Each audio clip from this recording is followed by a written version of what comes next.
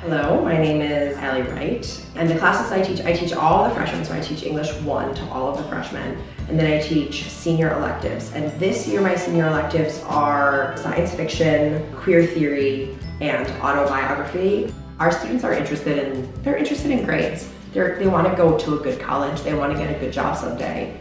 But that's not it, right? That's not their only motivation for being in school. They also want to think, they want to learn. And there is a way that by putting the work on them, instead of us saying, you have to do this, it's kind of like, you do it or you don't do it. You get the credit or you don't get the credit. They have risen to the challenge and they bring their passion into it, and I really love that. I love that my students challenge me intellectually, ethically. You know, it's really, I'm the kind of person that finds that very satisfying.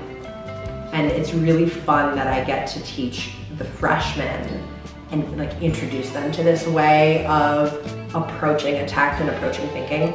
And then I get to teach the seniors who have kind of grown up, and I get to see them, I get to see like the culmination of that education. And it's just, that's part of what I really love about my job.